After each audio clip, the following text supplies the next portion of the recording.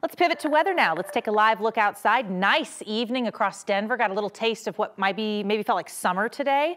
And look for more of that tomorrow. Lauren Robinson joins us now. Enjoy it, because changes are coming. That's right. Denver got a couple of wins today. We got that hockey win at DU, and then the entire city got a win with our weather. Boy, was it beautiful. And we have another one in store tomorrow with even warmer weather before, yes, wet changes move in for the next work week. Let's go ahead and take a look at our afternoon highs. Today we made it to 78 degrees at DIA. Most of the Front Range and Eastern Plains was in the upper 70s to lower 80s. And then as you make your way further east, take a look. We were in the upper 80s across the plains. 88 was the high in Ray. 89 was the high in Lamar. The high country, not too bad. We got some 50s and 60s there. Still pretty warm for that area. We saw lots of 70s across the western slope. Now temperatures, of course, cooling a bit now that we're at 9 o'clock in the evening. Still pretty warm for this time of night, though. 59 degrees at DIA. The Front Range and Eastern Plains mostly sitting in the 50s. Some areas still warm enough to be in the 60s. 30s, 40s, low 50s in the high country. 40s, 50s, 60s across the western slope. Quiet across the HD Doppler radar as we take a look at Colorado. We stay quiet overnight and into tomorrow, but we will watch for some increased fire weather danger tomorrow and again Monday with all of this dry air, these gusty winds. This will mostly stay east and south of Denver, but you still want to be aware across the urban corridor. So coming up in my full 7-day forecast, we're going to talk about this warm weekend continuing. We'll talk more about that fire weather danger to the south. We're also going to talk about several chances for rain next week. All of that just ahead. Lauren, thank you. A party in Lakewood overnight ended with a shooting. Police say the victim, a teenage boy, is now critically injured. 9 News reporter Ria Jha reports from Lakewood tonight, walking us through the investigation so far. I briefly spoke with the mother of the boy who was shot on this street. She says he is in critical condition, undergoing treatment, and it's going to be a long night for their family as they wait and see if he survives this. A neighbor's security camera caught at least 16 gunshots in a matter of seconds, in between muffled yells and screams.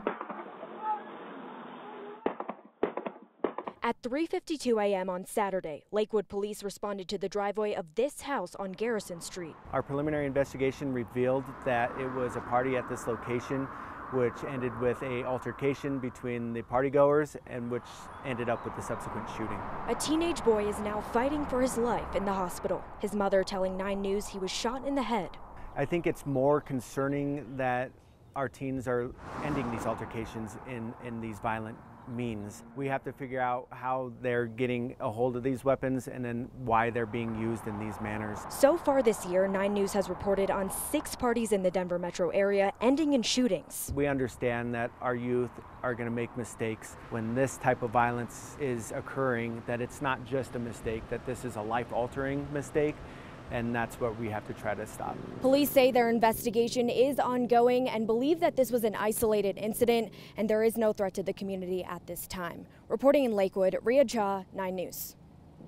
It was a violent weekend across the metro. In Denver, another teenage boy was killed last night after a person who was also young shot him. This happened around 10:30 on North Walnut at 38. This is near the Rhino Beer Garden. The 17-year-old died at the hospital. Police told us these boys knew each other. The suspected shooter is in custody now on investigation of manslaughter. We do not know the suspect's age, just that he is younger than 18. In Aurora, a teenage boy is seriously hurt after a fight led to a chase and ultimately ended in a shooting. Police say this started a little after midnight at a gas station as an argument between 2 different groups in different cars. It ended with a shooting right off of 225 near 70. Police say the teenage victim should survive his injuries. There were 3 other people in that same car, 2 young adults and another kid under 18. Police do not believe the suspect and the victim knew each other. A family in Denver has been left without a home tonight after a fire spread through 3 houses. It happened just before noon at 39th and Clay in northwest Denver. According to Denver Fire, 9 buildings were involved with this fire. 3 were homes, the other 6 were sheds or detached garages. Neighbors tell firefighters they heard a loud explosion right before the fire. Crews are still looking to exactly how this one started. Nobody got hurt. And it's now been a week since an apartment building in southeast Denver caught fire, leaving a whole bunch of people without homes. Strong winds a weekend ago fueled this fire, made it especially tough to put out. Tonight, a dozen families at the Tava Waters complex still can't go home. And we spoke to one of them who said The fire was a shock in itself, but they had another surprise when they went back to check their renter's insurance. They realized their belongings weren't covered at all. But how it was explained to us was you can either get your own insurance or you can use ours. So we were like, okay, we'll just make it easy, we'll use yours. Everybody that goes with their insurance, it only covers the structure of the building and their personal property only, nothing for us. They tell us that they purchased that policy through the apartment complex while they signed their lease. It was an extra $14 a month. We've reached out to that complex to ask for comment. So far, no response.